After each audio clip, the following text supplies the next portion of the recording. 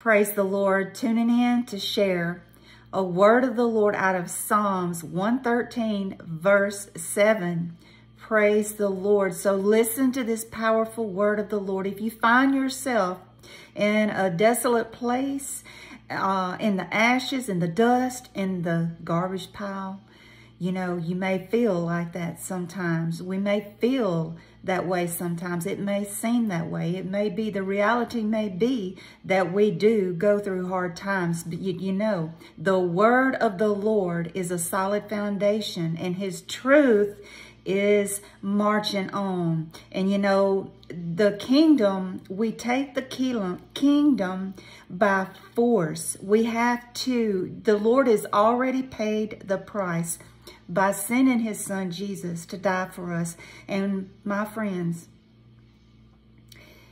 when he died, he paid it all. All the benefits of the salvation, of our salvation, all of its fringe benefits that come with this package. He paid a dear price.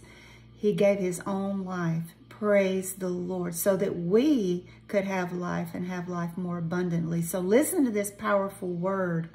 It says, he raises the poor out of the dust and lifts the needy, hallelujah, from the ash heap, that he may seat them with princes, with the princes of his people. Praise the Lord. To rule, to govern. Praise the Lord. And we need his wisdom. Praise the Lord to do this. Praise the Lord. So, this is a powerful word of the Lord. I pray that you hear it. And you know, of all the things that you have been through, that you are going through, the Lord has not forgotten you.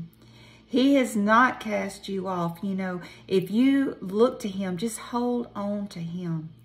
Hold on to him. Be encouraged. He'll never let you go.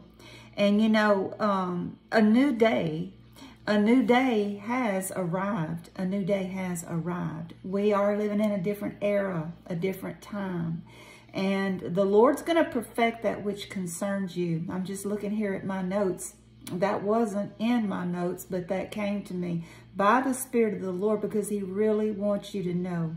He's lifting someone out of that garbage pile, out of that ash heap right now. The Lord is doing it by his Spirit.